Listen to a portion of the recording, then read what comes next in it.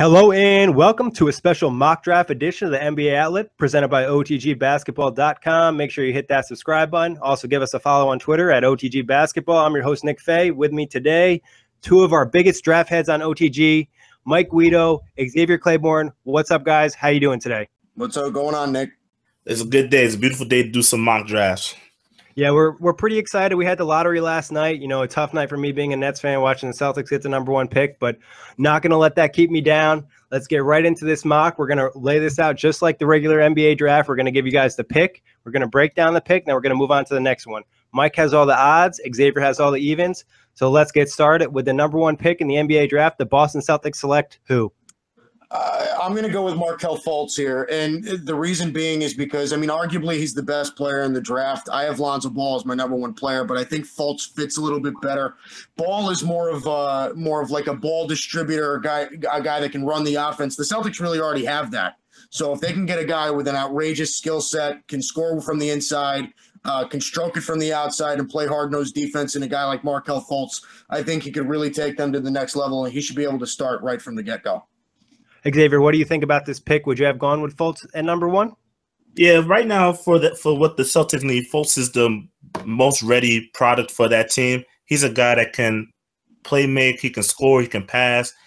We haven't seen him play a lot of defense in college, but I think that's going to change once he's surrounded by Jay Crowder, Al Horford, and a Marcus Smart. I really like him as just a plug-and-play kind of player for that team. And I think that with him, it could actually potentially lead to way into a trade for a superstar, but I think that'll be later down the road. Yeah, no, I like the Fultz pick here. Like you guys mentioned, this is a great fit for the Celtics. He can come in, give them something. And I think it's been, pretty evident in the playoffs that they need that second scoring option, that guy that can go out and get you some points, make some plays. And I think Fultz could do that right away. So Xavier, with the number two pick, who do the Los Angeles Lakers select? Lonzo Ball, the California kid. Magic Johnson's been screaming for this guy to become a Laker. His father has spoken into existence, and Lonzo Ball would be an LA Laker. On my draft needs, I see like the Lakers need a point guard and assets. With this pick, now all of a sudden Jordan Clarkson and D'Angelo Russell become expendable. I think that look towards Magic Johnson to use them as trade bait to potentially get a Paul George or even a Jimmy Butler. But also Lonzo Ball just fits that LA market. He is the second coming of Magic Johnson. He can pass, distribute. He sees passes before they happen. And I just think that he'd be a good fit in the LA market, especially with that 495 shoe he got. Very true. Mike, what do you think about this pick? It's a perfect fit. It really is. And I've been bragging about Lonzo Ball ever since I've been here at Off the Glass. And, he's been my number one player from the start. And it's just simply because I don't even think he's the most skilled player in the draft. I just think that he's more of an impact player. He can bring a bigger change to a certain franchise. He fits the LA mold. I think he's going to jump right in, play point guard for them. They could move D'Angelo Russell over to the two guard, emphasize his strengths with shooting the ball, and get a little bit of extra passing in that firepower backcourt. I really like this Lonzo Ball pick. It's a perfect fit here in LA. Yeah, LeVar's been calling for it. He's asked for the Lakers to draft him, and then there's even been talk that Lonzo Ball will only work out for the Lakers. So I like this pick. I think it fits. And like you mentioned, Xavier, this could lead to a possible trade of Clarkson or Russell in the future, and it gives them another asset moving forward. Also, just quick side note, look at the recent drafts where kids have gone back to their hometown. You have LeBron James. You have Derrick Rose. Usually these types of situations usually pan out well because the player's coming into an environment that they already know. He knows LA. He knows California. So I think that off the court standpoint is completely erased with this pick. Yeah, no, I agree with that. And, it's always good to play for your hometown. It gives you that little extra edge. But with the number three pick, who do the Philadelphia 76ers select, Mike? Well, like I was saying before, I think the 76ers fell into the worst spot. And I genuinely think that it's possible that they could trade out of this pick, possibly trade back and get a couple of more assets. But if they were to stay right here, I just don't think you can pass on Josh Jackson. He's the kind of player that, a good two-way guy. He's got a developing offensive game. He's not all the way there yet. But defensively and in transition, this guy's elite, some of the best in the class. More than likely, they're going to let Ben Simmons run point, so they're going to have an oversized lineup. But again, with a talent like Josh Jackson on the board, I really don't think you could pass him up unless they trade back. Xavier, what do you think about this pick? This is our first disagreement of the day. I would like to see them pick De'Aaron Fox only because of this. De'Aaron Fox is a special kind of defender at the point guard position. Yeah, you're going to have Ben Simmons running quote-unquote point, but you don't want him to have all the playmaking duties for that team. I think to bring in a De'Aaron Fox to kind of alleviate the playmaking abilities for Ben Simmons will allow Ben Simmons to also play off the ball sometimes. He is really good off the ball, backdoor cuts. He can crash the glass as well. I like De'Aaron Fox for the Philadelphia 76ers because their point guard play has been atrocious the last couple of years. TJ McConnell, Chase and Randall, like we don't even know all the point guards that they had playing that position. I just think getting a nice, solid, defensive-minded De'Aaron Fox, who also has shown leadership qualities, would be a good pick. But I'm not mad at the Josh Jackson pick as well. Just that if I was in the front office, I really value De'Aaron Fox, so I would select De'Aaron Fox. But for the sake of this draft, Josh Jackson's been picked, but I'm going with De'Aaron Fox if I had to. Yeah, I mean, I could see either guy in this situation. The guard need is definitely there. Like you mentioned, the point guard play has been bad. TJ McConnell has done as good as he can do. You know, he's not a starting point guard in the NBA. He's a solid player to have. The Fox situation, Mike made a great point where it's like they kind of fell to number 3, which was the worst spot for them. You know, they kind of would prefer Lonzo Ball or Fultz. But I agree. I see a lot of upside in Fox. You know, he might not be there at this exact moment, but I see a lot of potential in his game with that speed and athleticism that he does bring to the table. You know what? Just to pile on top of that, I really like De'Aaron Fox too. I'm not sure that he fits. I'm really not sure that he fits in Philadelphia because I think that with the guards that they need, De'Aaron Fox is not really a very developed scorer, and it might take him a little bit of time to get there. He doesn't necessarily shoot the ball all that well. So if they were going to go with a guard, I mean. I've had Malik Monk going to this team for a long time. I just think it's too early to pick him, which is, you know, again, I don't love the fit with Josh Jackson, but I think since the value is there, I think you got to go there if they stay. And I think some of this also depends on the Sixers and where they believe they're at, you know, how far they're from the playoffs, or if they don't mind waiting another year or two, because they have a ton of young assets, and we know going forward this is going to be a great team. But on to the number 4 pick, the Phoenix Suns. Who do you have for the Suns? I got the Phoenix Suns selecting Jason Tatum. I'm not in love with Jason Tatum at the 4 going to the Phoenix Suns, where Mike had picked Josh Jackson. I really think that the Phoenix Suns is a perfect fit for Josh Jackson, but because he's off the board, Jason Tatum will be the next available player at the 3 spot. I just think that right now what Phoenix really needs is someone that's going to get Devin Booker the ball. They don't need someone that's going to take away shots from Devin Booker, but for this particular pick, they're going with the best overall player because they just want talent. They've already picked up Tyler Ulis, and you got Brandon Knight and Eric Bledsoe. Because realistically, De'Aaron Fox would be a good fit, but you already got too many point guards. So they go with a small forward with Jason Tatum just to plug in at the 3 spot. I'm not in love with this pick. I really am not. But from a talent standpoint, he does have the most clean offensive package. You know, he has step backs. He has spin moves. You could post him up. He can even play a small ball 4 for this team. So I do like Jason Tatum from a talent standpoint, but I would really like to see Josh Jackson go with this pick. But if they had to choose, I'm going with Jason Tatum. Yeah, I think Phoenix is in a position where they can take best player available. They're early in that rebuilding stage. I don't think they'd have to worry about if there's a guard on the table they'd want to take. They would be willing to move Brandon Knight, and I think they'd be willing to even move Eric Bledsoe because they know that they're quite some time away from competing. But I think Tatum's a solid pick here. Do we see him as a 3 or a 4 moving into the NBA with the small ball changes that we see in the league? I think he'll be most effective at the 4. He's athletic, but he's not uber athletic to play against some of these 3s. But at the 4, you can see him like how the New York Knicks used Carmelo Anthony. Him and Carmelo Anthony are the same height. Of course, he got put on some muscle, but you can play him at the 4. He can get away with it. There's not a lot of punishing 4s in the NBA right now. So, you know, you could get away with him playing the 4, and I think that would allow for a lot of more pace and space offense for that team. And like I said, the idea for this team is you want to give Devin Booker the best chance to succeed because that's their star. I look at Jason Tatum more as a 3. I mean, he comes in at 6'8", 205. And his scoring ability is unreal. He's a shot maker, which doesn't necessarily mean that he's an over the top great shooter, but he knows how to get the ball in the basket. I don't have as much faith in Jason Tatum's body to body up against some of the bigger fours in the NBA. I think he would struggle there. I think he's got to get a little bit stronger, but I think he's versatile enough to play both forward positions. But I think he suits best as a 3. I think that's where his strengths lie. At number 5, the Sacramento Kings. Who do you have, Mike? Also, just to touch on the last pick too, I do agree with Xavier a lot, though. I think Josh Jackson would be a perfect fit for that team. But the Sacramento Kings at number 5, this is where I'm going to go with De'Aaron Fox. And this is just, pure with the fact that I think that when they have an opportunity to bolster up that backcourt, they got Buddy Hield now. And I think Buddy Hield blossoming in the NBA, I think he's going to blossom into a 20-plus point per game scorer. I really do. I love his upside. And De'Aaron Fox, again, he honestly kind of reminds me a little bit of Russell Westbrook with the way that he plays. He's very aggressive, not afraid to get in the paint, really hard-nosed defense. He's a good passer. If he can learn how to shoot it, De'Aaron Fox is going to be a serious player in this league.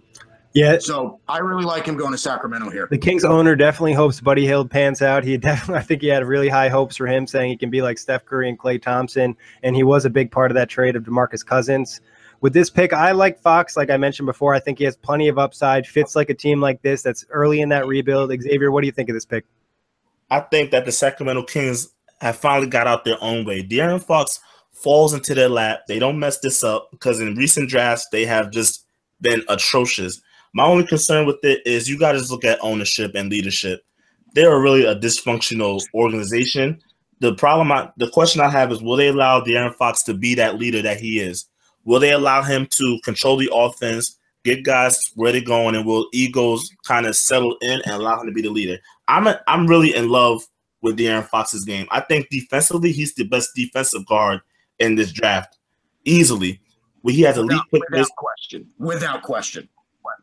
Yeah, and like you guys said, they do need some leadership in the Sacramento, so maybe bring in a few solid veterans who can kind of hold the show down, throw them some money, let them sit on the bench and keep things stable, let these young players develop. But so we're through the top 5. Number 1, Boston went with Markelle Fultz. Number 2, Lakers went with Lonzo Ball. Number 3, Sixers went with Josh Jackson. Number 4, the Suns went with Jason Tatum. And the Kings at number 5 went with De'Aaron Fox. So number 6, Orlando Magic. Who do you have, Xavier? With number 6, I think the Orlando Magic take Malik Monk. Orlando Magic, they have one problem. They can't shoot the ball. And Malik Monk will come in right away and will, if he could do anything, he can't play defense. He's not really a good defender. He's not really a playmaker, but he can score and he can shoot. I watched him put a 40 against UNC where they literally just could not stop him at all. I think from a just pure scoring standpoint, he does have that almost J.R. Smith-like mentality of I'm going to keep shooting until I make it. Confidence will not be an issue with him. Question will be able to defend? But I think they have that kind of cover because you have Elfrid Payton there. Aaron Gordon can defend. You got Bismack Biyombo. So defense really won't be an issue for them. They just need guys who can put the ball on the floor. Only other credible scorer they had last year was Evan Fournier. So I think they go with firepower and take Malik Monk. He is kind of short at 6'3-ish, 6'4", but I think he'll be able to adjust. And I just like Malik Monk going to the Magic. They just need a shot maker, and he's exactly what that is, a shot maker. I think this is, this fills the Magic's need. Like you said, offensively, they can use some pop. They have plenty of bigs. And, they're going to have another pick later in the draft, too. So I think Malik Monk fits here. He mentioned last night that he thinks he has a little bit more playmaking ability than people think, especially in the pick and roll. So we'll see how that happens in the NBA. Mike, what did you think about this pick? I love it. I've loved Malik Monk from the beginning. I think he's a serious difference maker on the offensive side. He's right. He is a little undersized. He is a little bit weak on defense. But I think he's got the serious potential to be able to take over a game when he needs to. Again, this is another guy in this draft that he honestly kind of reminds me of Lou Williams as well, maybe a little more athletic version of Lou Williams. Just could score at will, can really make a difference. I would put him right at the 2 guard and then have Evan Fournier and Mario Hezonja kind of platoon themselves at that 3 spot. And then again, I wrote this yesterday. They've got some pretty good wings over there in Orlando. They're developing some good young talent. I really like your pick, Xavier. Really good. So the Magic are going to go with Malik Monk. So number 7, we have the Minnesota Timberwolves. They've been in the lottery a ton of late. Who do you have them picking at number 7, Mike? You'll let him fall right into my lap. This pick makes too much sense. I'm going to go with Jonathan Isaac out of Florida State. Absolutely. This kid, I think he fits best as a 4 instead of a 3. I think he's big for a 4, and he's not quick enough to play a 3. But he fits right in between Andrew Wiggins and Karl Anthony Towns, right off the pick and roll. He can stretch the floor a little bit, can score on the inside, and he's a tenacious rebounder. When his body gets a little bit bigger, I think you could see Jonathan Isaac as possibly one of the top 3 or 4 best players coming out of this draft long term. I love this kid. Yeah, this pick makes sense here too. Fills in that 4 position. I've heard things about Jonathan Isaac that people have mentioned that he could possibly end up being the best player in the entire draft. So what do you guys think about that? I honestly can agree with that 100%. He already has guard skills at the 4 position. I've already seen enough of him in Florida State to know that he wants to be good as well. He wants to be coached. At Florida State, he really was not a shot taker. He was a shot maker. He was not a volume scorer. He took whatever the defensive team allowed him to do. He wasn't out there shot hunting. He wasn't out there just doing whatever. He's a very smart and very coachable kid. A lot of reports come out of Florida State and ultimately he's in high school is that you can coach him up. He can be coached. Also at the 4 spot with long arms and defensively, he can go out and guard guards, point guards, wings, and forwards. So I really like his versatility and what he could possibly become. Yeah, Tibbs will make the most out of him defensively. But at number 8, if I'm not mistaken, both you guys are New York Knicks fans. So at number 8, who did the Knicks select, Xavier? This is tough. They need a point guard. So it's between Dennis Smith and Frank Ntilikina from France. I'm going to go with Dennis Smith. I think Dennis Smith, from an athletic standpoint, the Knicks' problems the last couple of years is at the point guard position. They've just been outclassed. We had Jose Calderon who couldn't guard a door.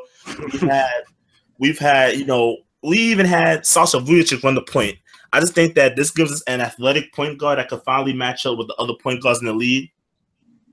And he can pass. Questions about his coachability and defense.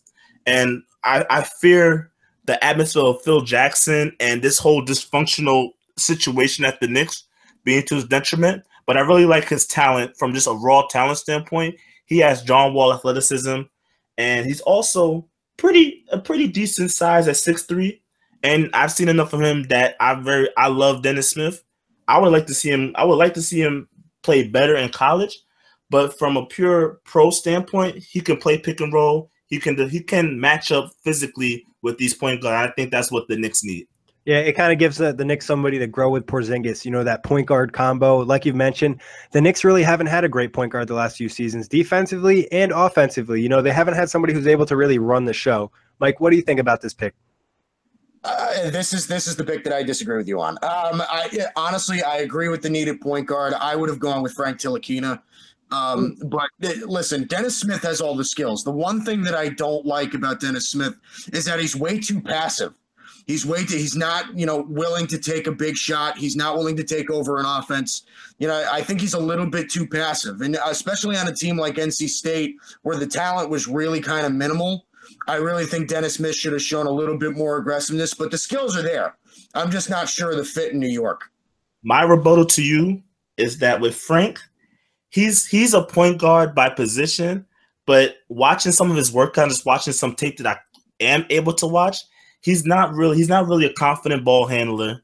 His jump shot is suspect. He can defend. He's a better defender than Dennis Smith, but I just think that Dennis Smith has too much talent to pass up for a guy out of France that we haven't really seen a lot of. I respect that. Yeah, it'll be interesting to see. The Knicks have taken the chance on the international guy, and that worked out really well with Kristaps Porzingis. But on to number 9, the Dallas Mavericks. Who do they select, Mike? Yeah, it's torn between 2 guys, and I think Xavier would know the 2 guys I'm talking about. It's between Lauri Markkanen and now, since Ntilikina's on the board, I'm going to Ntilikina as well. This is actually kind of tough. I'm going to go with Frank Ntilikina here, and the reason being is because I'm not sure how how long Yogi Ferrell is gonna hold up there. I think he suits best as like an energy guy off the bench. What I've seen from Frank Ntilikina, I love this kid a lot more than a lot of people do. You know, and people can call me crazy all they want, but this kid's got legitimate skills. Xavier's right. He's not as confident as he is as a ball handler, but that's because his handles really aren't that good. You know, it doesn't mean he turns the ball over, but, you know, his handles are not that great. But he lights the ball up from three-point range. He shot over 40% from the EuroLeague. And the kid's only 18 years old, so the upside is all there. Again, he's a big point guard, distributes with the offense well, good defender. I really like Ntilikina. We're going to see how good he is coming over from overseas, but in a system like Dallas where the market really is not as big as in LA or a Boston or a New York, I think he's going to have the time to develop. And they're in a position where they're going to need to rebuild a little bit after Dirk Nowitzki. So I like the fit here with Ntilikina. There has been a lot of reports that the the Mavs have been interested in Ntilikina. So I definitely could see this pick happening. Xavier, what do you think about this? Do you think this makes sense? I kind of agree with the fact that Yogi Ferrell is probably not a starter in this league. I agree with that, but I like Lauri Markkanen, man. This is the heir apparent of Dirk Nowitzki. You know, this is a deep draft where I think you can get a competent point guard to, you know, kind of get you to where you want to be. But when you have a guy like Markkanen who's a 7-footer with legitimate ball handling skills, I don't think you pass up on that. You know, it's harder. You could find a point guard. You know, this is a point guard league. This is a point, like, we're in the age of the point guard. I feel like you could always get a point guard, especially at number 9. I would just go with Markkanen. I mean, too much for him to just be like, oh, let's just pass up on him. Yogi Ferrell will do enough because, listen, they're not competing for a championship anytime soon. Right now, they just want to get talent and get younger. Markkanen would be the answer for me. All right, at number 10, who do you have the Sacramento Kings selecting, Xavier? Once again, the Sacramento Kings have a player fall into their lap, and they get Lauri Markkanen, and now they have their point guard and forward of the future. I just really love Lauri Markkanen's ball skills. Defense is not too much of a worry for me right now for Sacramento because, like I said, they're not really competing for a playoff spot or even a championship. So Lauri Markkanen would be the pick for me. Pairing him up with De'Aaron Fox, especially with him being a pick and pop threat, would open the lane so much more for De'Aaron Fox. So I really like Lauri Markkanen going to the Kings at number 10. So could you guys tell me a little bit about Markkanen's game? What could you expect in his rookie year? What do you kind of expect him to grow into? He's an immediate impact guy. This guy is a really good pick, and I honestly think that he falls. You're right. He falls right into the Kings' lap. He's a spitting image of Pau Gasol, and Xavier probably thinks the same thing. Again, good rebounder, great size, and he can pick and pop from all over the floor. Again, and they don't necessarily need another rim protector. You know, they've got two big guys down there in Sacramento and Willie Cauley-Stein and George Papagiannis. So they don't need really too many rim protectors there. They need a scorer from down low. You know, so if they feel comfortable with pairing Lauri Markkanen and Skal Labissière and maybe the same lineup and give themselves a truly firepowered offense, then go for it. I love this kid. I really do. It sounds like the Kings could have a great draft, which hasn't been the case the last 3 seasons. So maybe they'll finally do something right this year. But on to the go ahead, Xavier. You only have a good draft because players are literally falling into their lap. Like, these are no-brainer kind of picks that they have because of what everyone else is doing, to be honest with you. But let's be honest, the Kings have had no-brainer type situations in the past, and they've completely messed those up. So you're absolutely right. Absolutely. So we'll have to just wait and see on that. Number 11, Charlotte Hornets. Who do you have them grabbing, Mike? You know, a lot of people would say to go with Zach Collins here out of Gonzaga, but I'm going to go Justin Patton out of Creighton. I just like this kid's all-around game a little bit more. I think he could jump in right away and start. Again, and this is the Hornets' biggest need. They really just need a true NBA center. You know, that's the one thing they've been lacking. You know, they've got their point guard in Kemba Walker. They've got a bunch of good wings like Nick Batum and Michael Kidd-Gilchrist and, you know, guys of that nature. I know they drafted Frank Kaminsky a year ago, but he's not really a center. He's more of a guy that can stretch the floor and, you know, run your offense a little bit like that. They need a true NBA center that can protect the rim, rebound, and, again, put his back to the basket. I like Justin Patton, and he's got the ability to win. He carried Creighton on his back this year, so he's proven that he can win at a high level as well. Well, you mentioned the need for center. You know, Frank isn't a true center, and when Zeller went out last season, they definitely struggled. Xavier, what do you think about this pick? I disagree with you on this one. I've seen Justin Patton play in person, And just to be honest, his body is not NBA ready at all. He was getting pushed around by forwards in college. So I would go more along the lines of Zach Collins because Zach Collins is more NBA ready than Justin Patton. But I'm not mad at the pick because Justin Patton does have a lot of potential. He's a mobile big that just glides up and down the floor. But if it was just me, I would go with Zach Collins. But I'm not mad. But if you're getting Justin Patton, just know that's what we call a project. He is a project because his ball skills aren't really there yet either. So you have no ball skills and not an NBA ready body. So I think they're taking him knowing that they're going to need to develop him. But I would go with Zach Collins. But I'm not mad at the pick neither. Justin Patton's a good player. I'm not mad at it. I'll just go with Zach Collins in this position. The Hornets may be able to afford to, work with him a little bit. Like you said, he's a raw. He needs some work on his game. They do have Zeller starting. I mean, I don't see them competing for a championship anytime soon. They still are a few pieces away. So we'll see what happens there. Number 12, Detroit Pistons. Who do you have them grabbing, Xavier? For the Detroit Pistons, on my team needs, I know that they need three-point shooting and talent at the three. So I'm going to go with Justin Jackson out of UNC. I just think that he's a good pro-ready fit for this kind of team. He's long. He can play the three. He can shoot the three ball. He can defend. He's just a small overall IQ basketball player.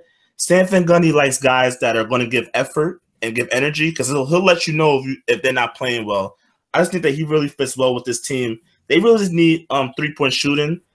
Also, I'll kind of look at them too. We're not really sure what they're trying to do with Reggie Jackson, but at number 12, there's not really a point guard that you would take at number 12 since all the good point guards are pretty much taken off. So I think they go down and settle for Justin Jackson. I just think he's a nice, solid, safe pick at number 12. Yeah, and I'm not mistaken, Justin Jackson is somebody who stayed in college, kind of worked on his game, and it paid off. No, he's developed over the years. He's really improved his game over the course of his 4-year career at UNC. And you know what? The one thing, and Xavier knows this as well. I mean, when he came into UNC, he couldn't shoot it at all, and he, all of a sudden he's coming out with this big 3-point game as a senior. So I really like Justin Jackson here. They definitely need 3-point shooting, especially with Kentavious Caldwell-Pope going to be a free agent. He's probably going to come at a high price tag.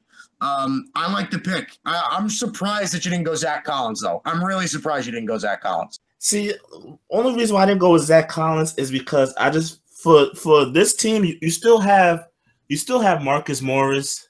You got some power forwards that you're gonna, and you still have my man from last year that they picked up. Oh, what's his name? Henry Ellison. Yeah, Henry Ellison. Give him some run. Let him develop.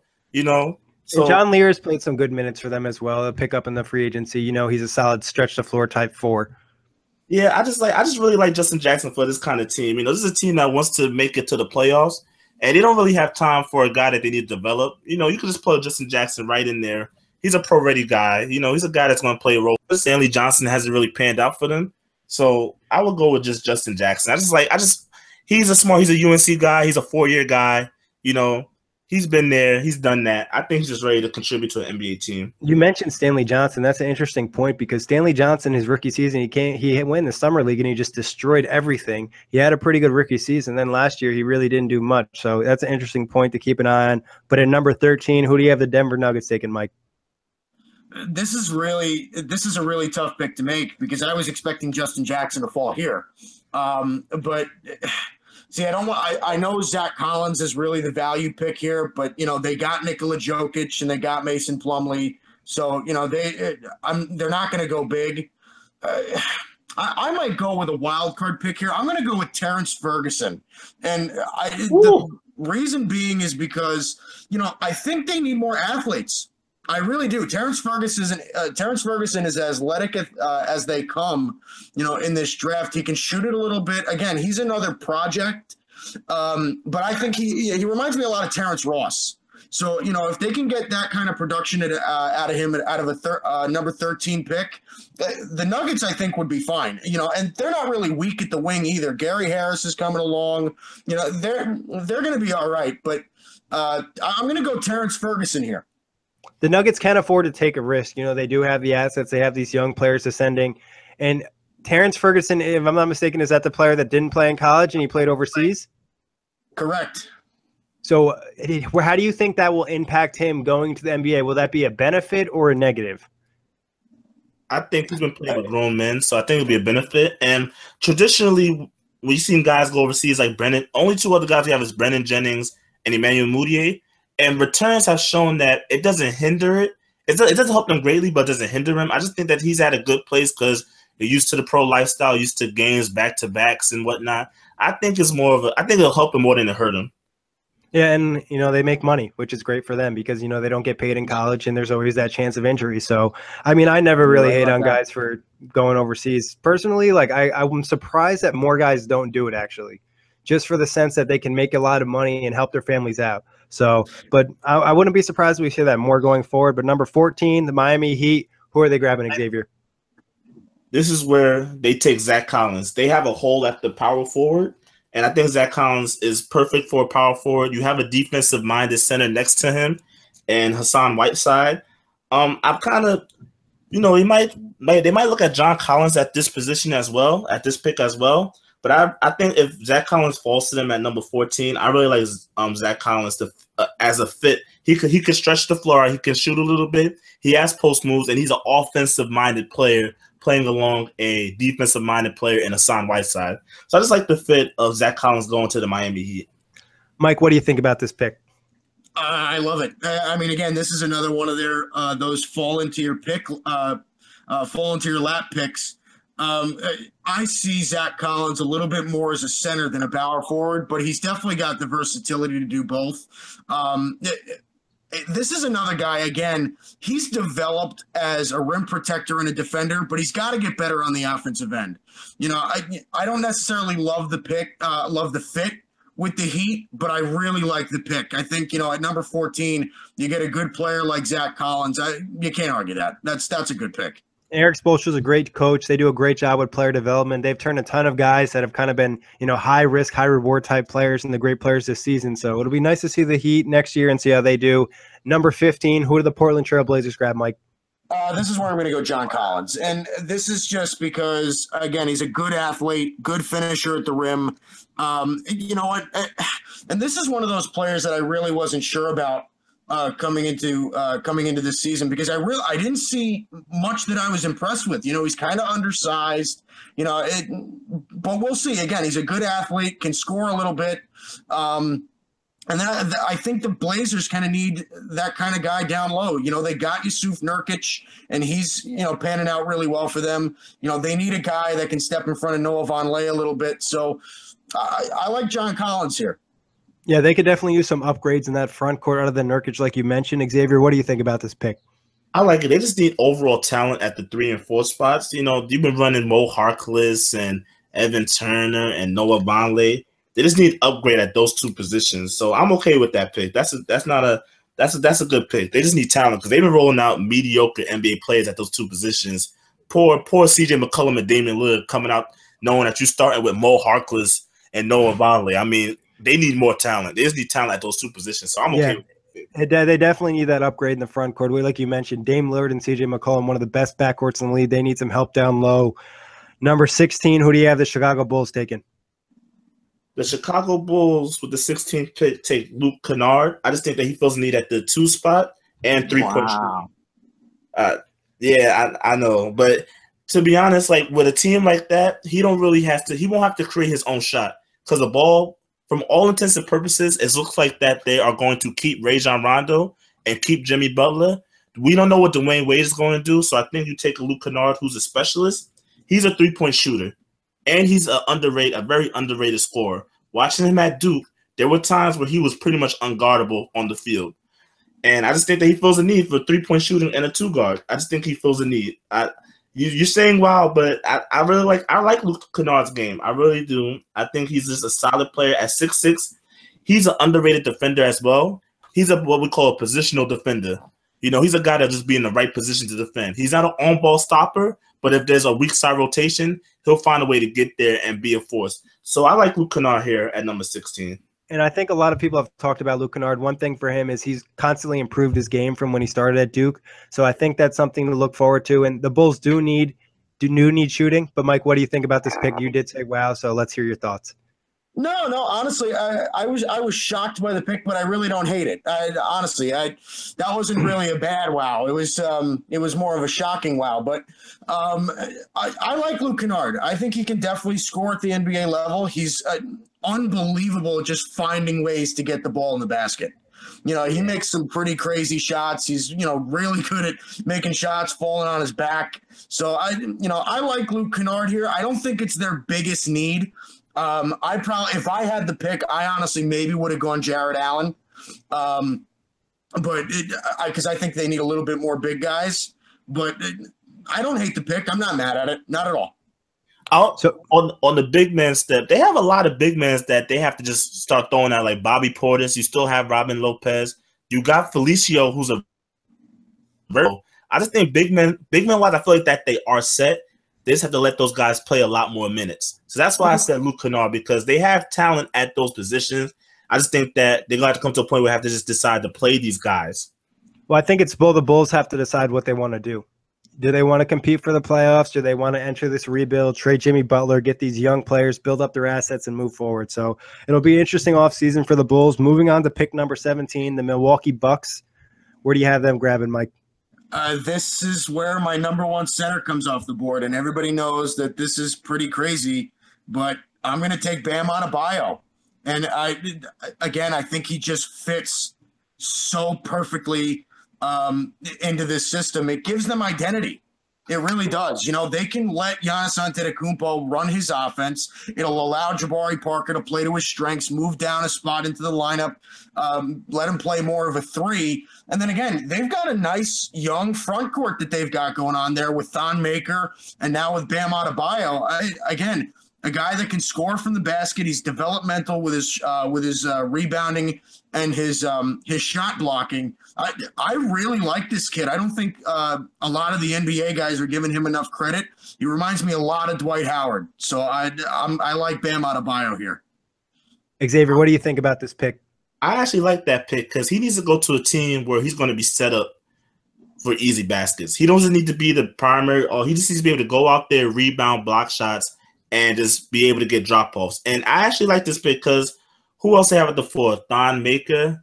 I think he's better than Thon Maker personally because I just think that the potential is there. He has a jump shot that he just did not show at Kentucky. I watched him in high school, and I seen a little bit of it in Kentucky, but he can shoot a little bit.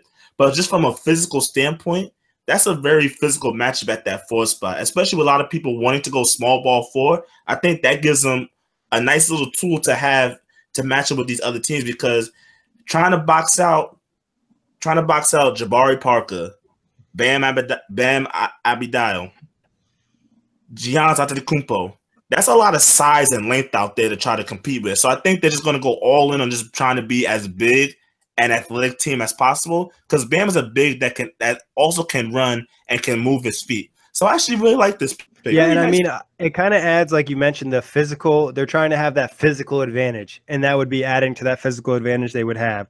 But at number 18, who do you have the Indiana Pacers grabbing? At 18, the Indiana Pacers take T.J. Leaf. I think when you have Miles Turner in there trying to develop a post game, I think T.J. Leaf just fits from a stretch 4 mentality. On there, I really have a PG replacement, but there's no PG replacement in this draft. So the next thing I went with is stretch 4. If Paul George leaves, they really don't have an identity, but I just need to just take overall talent at the stretch 4 because Thaddeus Young, although he's been in this league a long time, I think it's time for him to just accept the role coming off the bench and allow T.J. Leaf to be great. T.J. Leaf has shown a lot of skill. He's more athletic than what people give him credit for, and he's a very, very, very like him at this spot. I could imagine him running pick and roll with Jeff Teague or if Jeff Teague comes back, because Jeff Teague's a free agent this year as well. But I really like T.J. Leaf as a stretch 4 for this team just to plug in and allow him to grow with Miles Turner. And they really could use another stretch 4 on this team, so this pick does make sense. Mike, what do you think about it?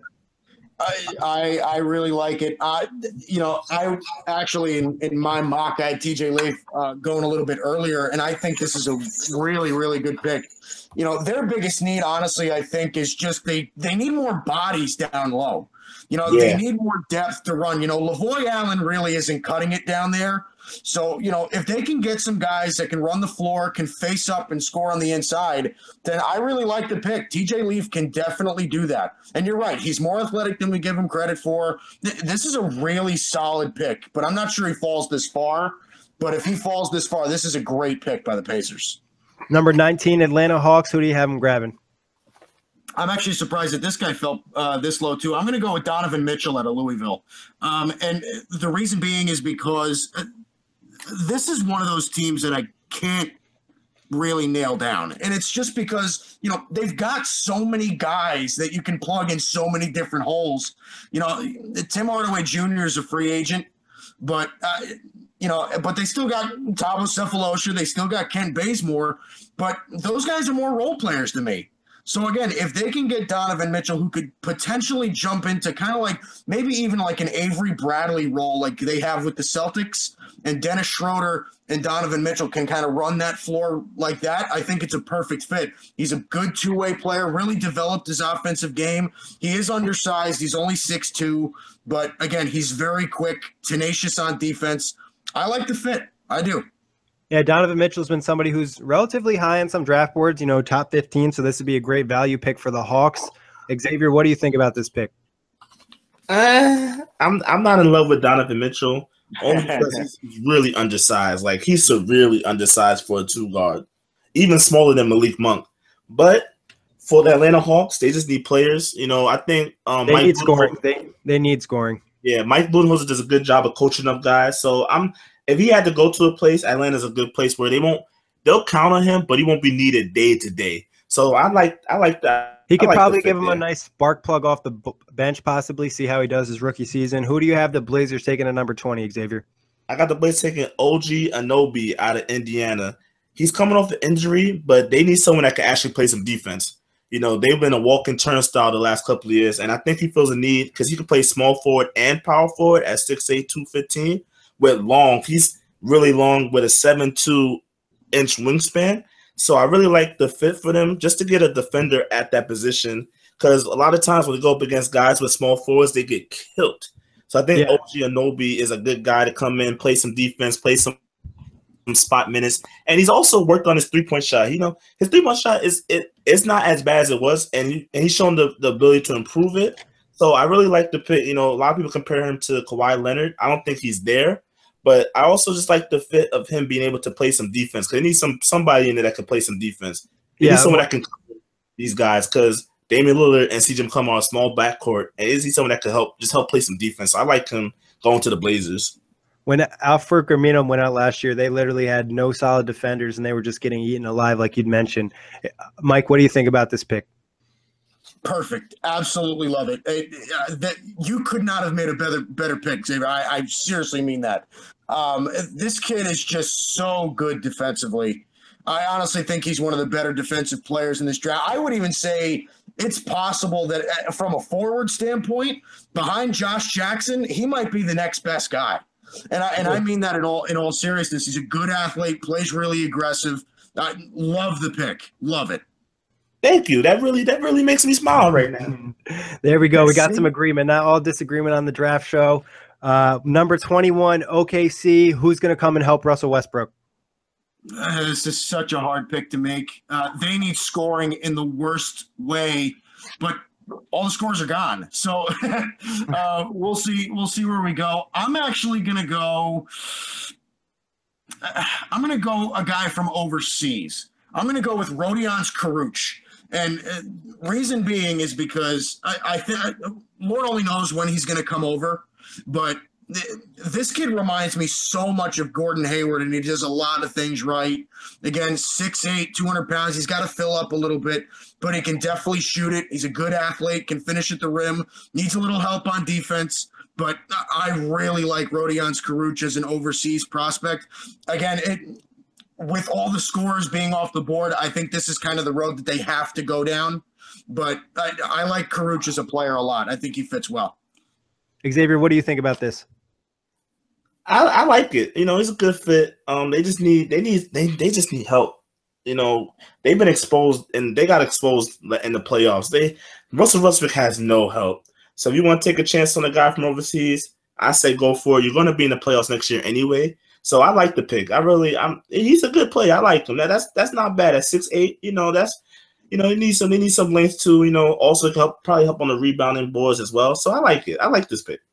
It'll be interesting to see, like Mike mentioned, he could stay overseas if OKC is looking for more instant help, or they're just going to focus on that in the offseason. They don't mind taking a risk with the draft pick.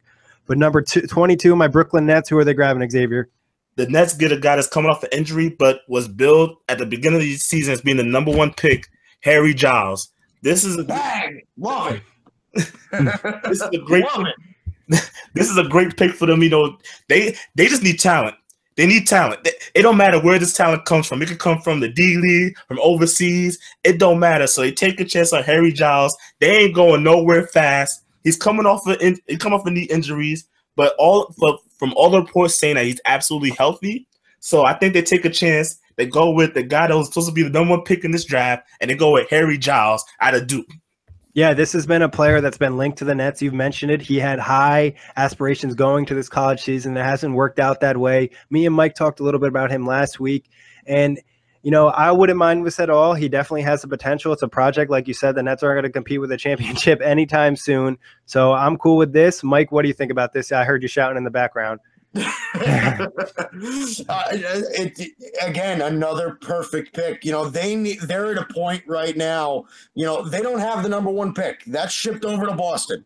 So this late in the first round, I know they got 2 picks, but this late in the first round, they got to gamble on upside. They have to. Harry Giles, he really didn't produce in college, but the upside, again, is still there. He was the number 1 recruit in the nation coming out of high school. So, again, gamble on the upside. I think he could still be a pretty good player. He's just got to put it all together. I love the pick here. Perfect fit for the Brooklyn Nets. What do we see as his ceiling? Where can he develop? Where is he going to do his thing in the NBA? What type of player is he going to be like? I think, you can see an Amari Stoudemire type, but Amari Stoudemire from the New York Knicks, the guy that could shoot the jump shot, that could post up. He's not as athletic as Amari Stoudemire is, but you kind of see a spitting image of Amari Stoudemire, a guy that's going to develop his skills, be an all-around offensive player. He can rebound with the best of them. I really like his game, and I really like him going to the Nets where he'll have plenty of time. They ain't going nowhere fast. He got plenty of time to develop. Yeah, and if I could just touch on that too, I think he's exactly right with the Amari Stoudemire comparison. But I'm even going to go maybe even a step higher. I think this kid's upside is upwards of Anthony Davis. I really do. He's got a really similar skill set. And, again, it's a long shot to the point where he gets there. But, a couple of years down the road, you could be looking at a seriously good value pick here for the Nets. Well, God bless, and hopefully the Nets get lucky here. They definitely could use some luck. Number 23, who do we have the Toronto Raptors grabbing? I've had Ivan Rabb tied to this team for a long time, but I'm surprised he's still on the board. I'm going to go with Isaiah Hartenstein out of Germany. The kid is just too good of a player. He does a lot of things right. I'll tell you what, we talked about Lauri Markkanen and how he was the heir to Dirk Nowitzki before if he gets picked by Dallas. But Isaiah Hartenstein, I think, reminds me a little bit more because I think he's a better shooter. I do. I think he stretches the floor a little bit more. He's way more athletic. Good shot blocker. He's not polished by any means necessary. He's a bit of a project. But again, with Patrick Patterson going into free agency and possibly getting signed to a decent amount of money, I think this is a pretty good pick here for the Toronto Raptors. Yeah, the Raptors definitely need to add some talent to that team. They struggled this postseason. It's going to be an interesting offseason for them as well. Xavier, how do you feel about this pick? Only reason why he's falling so down low is because there's really some character issue flaws that he has. Me being a kid from Queens, I heard about him from overseas, how he's yelling at people. He has a cocky attitude. I just think if he can get his attitude in order. He wasn't really even impressive at the Nike Hoop Summit. He was not impressive at all. But from what I saw just off of highlight tapes and film and whatnot, he's actually a nice little fit for Toronto. They need talent at that 4 position. Patrick is not getting the job done. He's really not. So I think they take a chance. Go with Isaiah. If anything, we all know that Coach Dwayne Casey don't play that nonsense anyway. So I think that they'll get him under wraps. And I like the pick. Yeah, it'll be interesting to see if Dwayne Casey's still the coach entering next season. There's been a lot of talk about the Raptors possibly making a change. But on to number 24, the Utah Jazz. Who do you have them grabbing, Xavier? Tough pick because I got a couple of guys that they could take. Because when you're a playoff team, you just want talent and depth. Well, during the playoffs, they got exposed by not having a backup point guard. And this may be a shocker, but I really like this kid game, and the potential is there. I'm going with Edmund Sumner out of Xavier. Wow. I know this sounds like a reach, but towards the end of the first round, I really like his game. He's a 6'9" point guard. I mean, my fault, not 6'9", 6'5" point guard that can defend. And I think that he fits into that mold of them may need a backup point guard. I had Jawan Evans here, but I just think that, there's a 4-inch difference, and the wingspans. This is more of a potential pick. I wouldn't be surprised if they went with a Jawan Evans or even a Semi Ojeleye out of SMU. But I think Edmund Sumner's there. They can afford to take a chance because I think regardless of whatever happens, next year they'll be in the playoffs. I'm just going to go with Edmund Sumner. He's ranked really low, but I just think that he has first-round talent. And I'm going to go with Edmund Sumner. So, Mike, what do you think about this pick for the Jazz at number 24? I'll tell you what, I don't love the fit because, again, I think they already have their big point guard. I think, Dante Exum kind of fits that mold. I do think that it's a bit of a reach. I don't hate the pick because he does have upside, but I would have gone in a bit of a different direction. But listen, the Jazz are a hard team to read because, they don't need bigs. They've got guys like Trey Lyles and Rudy Gobert and Derek Favors. They're loaded at those positions. They don't really need wings, unless Gordon Hayward goes somewhere else. But again, this is going to be one of those drafts, I think, where we're going to really have to wait until free agency to really understand where these teams are going to be going. But I don't hate the pick, but it's not the direction I would have taken. Yeah, the only reason why I say that because I would actually go with Semi Ojeleye. But we don't know what Gordon Hayward's going to do. We really don't. And do you want to take a chance on a guy that, is a tweener, a bit of a Derek Williams kind of player? I just think for me, because I also like Jawan Evans, but he's a really small point guard. And I just seen enough of Edmund Sumner to believe that he could contribute to a playoff caliber team. So that's why I went with Edmund Sumner. Okay.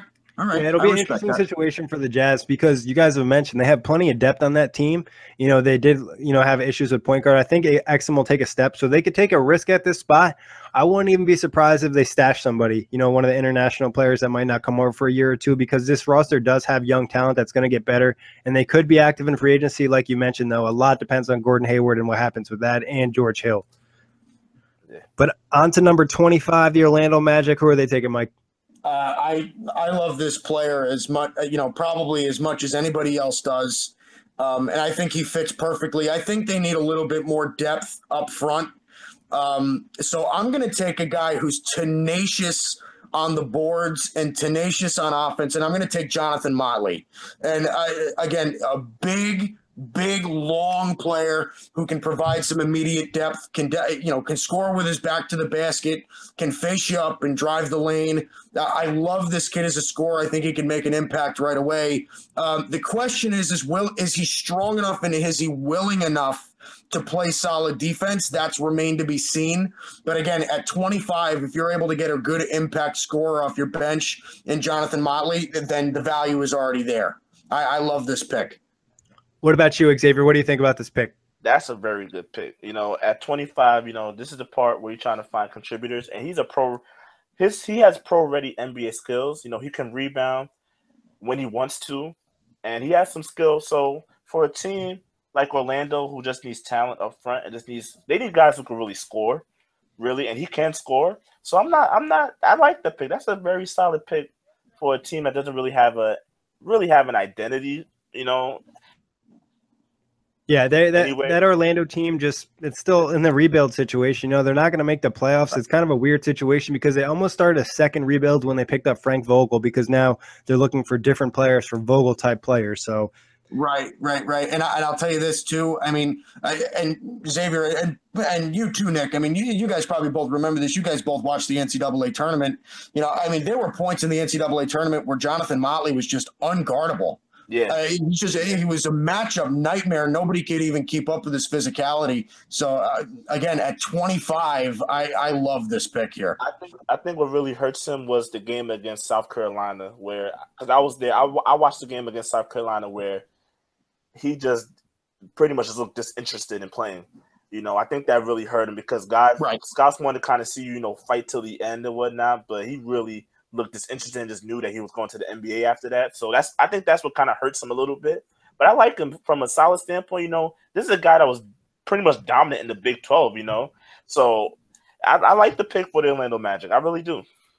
Moving on to number 26, Portland's got another pick. Who do you have him grabbing, Xavier? The theme of getting help in the front court, I'm going with Dwayne Bacon out of Florida State. You took my pick. But I'm so sorry, Mike. I apologize, Mike. I apologize, but I just think that he has the potential. He has lottery type talent, from a scoring standpoint. Question is his defense, but they need guys who can alleviate the pressure from CJ McCollum and Damian Lillard. They need guys that can get their own shot and create their own offense so that those two don't have to do all the work for them. I just think from a defensive standpoint, he still has to work. But I just think from an offensive standpoint, he just fits too well with this team, not for them to. Mike, what do you think about this pick? I love it. Again, I was hoping that he'd slide to your Nets because that's who I was taking if he was there. Again, this is a guy that can just score at will. I mean, he's just a great scorer from all over the floor. And I agree with his point. They need to get a couple more guys in that backcourt that can really light you up. Again, this late in the first round, deepen your bench, kind of, get on that train. Dwayne Bacon, the way that I watched him in college, I mean, he's atrocious on defense. He's atrocious. But he's really bad. He is bad. It's just, but his scoring ability makes him a first-round pick, in my opinion. So Dwayne Bacon, I think it's a perfect fit, and he's got good size. He can play both, I think, small forward and shooting guard if you need him to. All right, moving on to number 27. Nets got another pick. Who are they grabbing, Mike? This is my backup pick here, and Nick, let me ask you a question. You feeling a little risky? Yeah, I'm feeling risky. Let's go with Hamidou Diallo. Okay. So the reason I'm going with this is because the upside is there. Again, this late in the draft, they're in such a state of rebuild that they could afford to gamble on two upside prospects. This kid's a freak athlete. He's extremely raw, one of the more raw players in the entire draft. Didn't get a lot of playing time in college. But, again, I like the fit. Could, again, alleviate some pressure from a guy like Karis LeVert, who played very well last year. Rondae Hollis-Jefferson is more of a strict defensive guy, more of like a Michael Kidd-Gilchrist type player. I like this pick here just because the upside is there. And, you never know what you're going to get out of him, but he was a high-ranked recruit. So, again, go in that same route that you were going with Harry Giles. I think the Nets get two really good picks here. Yeah, no, I think the Nets, like you mentioned, will be swinging those home runs. They do have a great player development staff. Most people don't know that. Kenny Atkinson is known around the league for developing players. He had a big part of Jeremy Lin during Lin's sanity. He was on that Knicks staff, so I'm excited what they can do with developing these young guys, and they're going to have to take a risk when they messed up with all those picks with the Celtics trade. So, Xavier, what do you think about this pick here? If it was any other team, I would say it's a terrible pick. You can't go off a guy that we ain't never even seen. But because it's your Brooklyn Nets and they done messed up because of Billy King's trade off all their draft picks, I like it. They need to take all the chances. And they could go draft a kid out of high school for all I care. They just need to get talent anywhere they can find it. And I'm okay with that pick because Hamidou Diallo is a freak athlete, like Mike said. He has potential to be a defensive stopper. And also, he doesn't need the ball in his hands to be effective because he could play off the ball all day long. So I really like this pick for the Nets. All right, moving on to number 28. Los Angeles Lakers have another pick late in this draft. Who are they grabbing? Oh man, it's a coin flip. I got two guys. One is a defensive guy. One's an offensive guy. I think because of playing in the West, they go with the offensive guy, and I'm going with Alec Peters. Wow. I'm going with Alec Peters out of Valparaiso. he did come. He did get a little injured, but he's good. He's a solid player. He could kind of play like Luke Walton wanted to play how the Golden State Warriors play, and what is that? Pace and space with guys who can dribble, pass, and shoot. Alec Peters fits that mold. My other backup choice before Mike could get too upset was PJ Dozier, only because he's a defensive guard that can actually get some stops. But I think that they just can't resist going with, because they're going to try to go all in with offense because Lonzo Ball's their point guard. So I think they go with an offensive pick here, and I like Alec Peters out of Valparaiso. Mike, your thoughts on this pick? I don't love it. I don't hate it either. I mean, I think this is, if they were to go with a guy like Alec Peters here, I mean, he's got good skills. He's got a good game. I don't like him as a first-round pick, but, I didn't like Larry Nance as a first-round pick either. So, I think this is a very similar pick to when they picked Larry Nance a couple of years ago. But you know what? Listen, I don't hate it. He's a good skilled player. They need some more help up front. So, take a chance on a guy like Alec Peters. I honestly don't hate the pick. Question, would you prefer them taking PJ Dozier, a defensive guard? Honestly, at this point, I think their biggest need after they got Lonzo Ball would be center. I can't believe he's still on the board. I can't believe Jared Allen is still on the board. I honestly probably would have gone Jared Allen at this point, but PJ Dozier to me is more of he stands at 6'6", 200. So, he's more of a guard, / forward type guy. I don't really think they need that. So again, Alec Peters, you can take a chance on a guy like Alec Peters and it won't kill you, especially at 28. Yeah, that's the only reason, because Alec Peters is a skill guard. I just think that once you get your point guard in Lonzo Ball, I think that he needs to be surrounded by weapons. You need to put him around. He's like a quarterback. You got to give him a whole bunch of wide receivers to him to throw the ball to. So I think Alec Peters will be a type of guy that he can create offense for, and he'll knock down shots. He is a shooter. He's a knockdown shooter. So that's why I like Alec Peters here for the Lakers. So that's a solid pick right there for the Lakers. That's their second pick.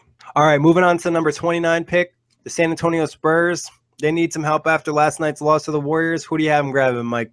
Jared Allen. This is not even a question. It's just, Pau Gasol is getting older. I don't see Dwayne Dedmon as an option there. I think he's more of like a Bismack Biyombo type rim protector that you can bring off the bench. Jared Allen is a lottery talent, and I can't believe he fell this far down on the board. But again, I don't see him as a huge high upside guy. But again, with Greg Popovich, he could turn a not so high upside guy into a superstar. So, we'll see what he can go. I think he's a spitting image of Robin Lopez. But again, I could see him possibly exceeding that in this system. I did not expect him to go this far. And it seems like the Spurs are always getting that player to drop to them. Somebody who has that talent and they get dropped in that Spurs system, they get even better than they thought they were going to be. Xavier, what do you think about this pick? I like it. I have on my draft needs for the Spurs. They get whoever they want. Period point. They get whoever they want. Whoever they get is going to turn to gold. So I completely trust the Spurs. I don't care who goes there. Whoever goes there will be perfectly fine. I'm not worried about that at all. And I think in general, they just need some young players too, some athleticism to kind of match up with the NBA with some of these slower guys they have. I think just getting a young big in there will help. Number 30, the final pick of our first round, the Utah Jazz are back up. Who are they grabbing? I'm gonna go that the Utah Jazz will go with Tyler Lydon out of Syracuse, a stretch four in the purest form. He will not play any type of defense whatsoever. You're not drafting him for his defense, but what he can do, he has an NBA ready skill, and that's to shoot. And I think pairing him up with Rudy Gobert in the front court. Also, they also have Trey Lyles, but Trey Lyles really hasn't been showing up. So I think they're going to try to go with another stretch four to kind of give him some competition and play for minutes. So I think I like Tyler Lydon here. He's the best player right now on the board at this particular junction.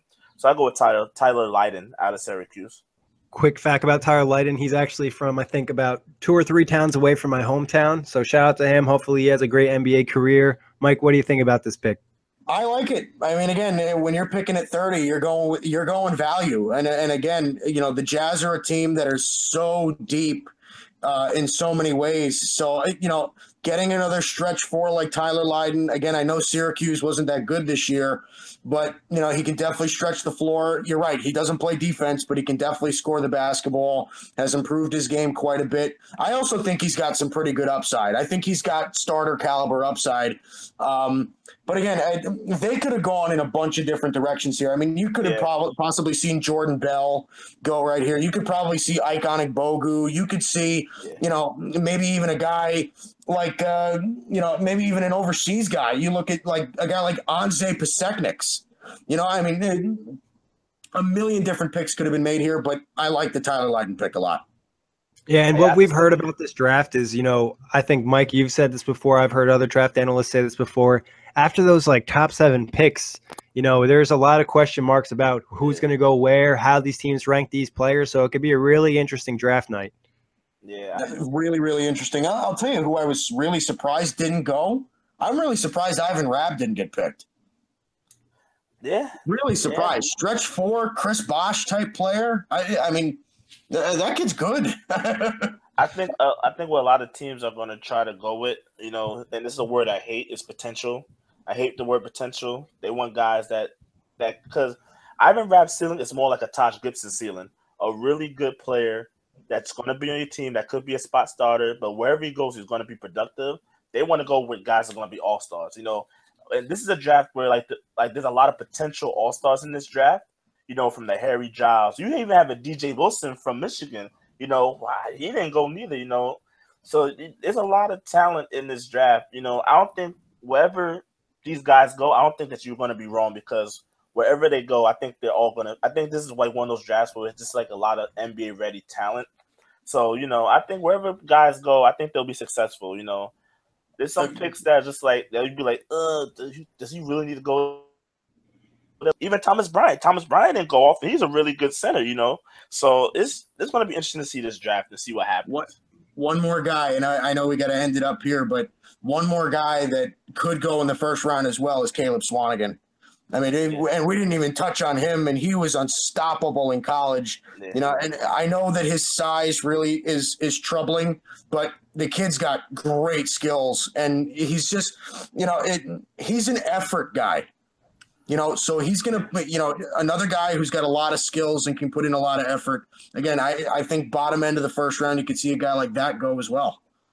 Yeah, like I said, anyone can go anywhere, and I think it will never be a bad pick. I don't think there's going to be any bad picks in this draft, to be honest with you.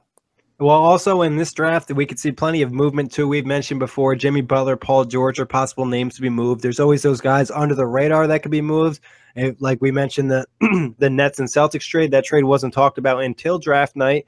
So that possible thing, we could see some salary dumps. We know there's been talk about, you know, a team like the Nets possibly taking on a big contract, one of these bad teams eating a contract for a pick. So don't be surprised if you see some movement that way. Just to run through our mock draft real quick. Number 1, Boston, Markelle Fultz. Number 2, Lakers, Lonzo Ball. Number 3, Sixers, Josh Jackson. Number 4, Suns, Jason Tatum. Number 5, Kings, De'Aaron Fox. Number 6, Magic, Malik Monk. Number 7, Jonathan Isaac. Number 8, New York Knicks, Dennis Smith. Number 9, Mavs, Frank Ntilikina. Number 10, Kings, Lauri Markkanen. Number 11, Charlotte Hornets, Justin Patton. Number 12, Pistons, Justin Jackson. Number 13, Terrence Ferguson for the Nuggets. Number 14, Heat, Zach Collins. Number 15, Blazers, John Collins. Number 16, Luke Kennard. Number 17, Bucks, Bam. You guys got to help me with this last name. Adebayo. Number 18, Indiana Pacers, TJ Leaf. Number 19, Atlanta Hawks, Donovan Mitchell. 20, Trailblazers, guys got to help me with this one again. OJ Anunoby. Another one right here. Another international guy. Number 21, OKC, Rodions Kurucs. All right, Mike's got these names on the dot. He really does. He really does. Really does. I know that does take some practice for sure. Number 22, you guys have the Nets taking Harry Giles. Number 23, Raptors, Isaiah Hartenstein. Number 24, Jazz, Edmund Summers. Number 5, Magic, Jonathan Motley. Number 26, Portland, Dwayne Bacon. Nets again at number 27. Mike, you got to do this one for me. Hamidou Diallo. Hamidou Diallo, number 28 Los Angeles Lakers, Alec Peters, number 29 Spurs, Jared Allen, number 30 Jazz, Tyler Luden. So that's our mock draft right here. We possibly could throw out another mock draft before the draft the actual draft begins, but we'll see what happens. Definitely give us a follow on Twitter at OTG Basketball. Also hit that subscribe button. Mike, Xavier, great time today. Great work, guys. Appreciate the research you did to take this and make this happen. Awesome. Thank I you loved so it. much. Have fun. Have fun, man. All right, everybody, and thanks for listening. Have a great night.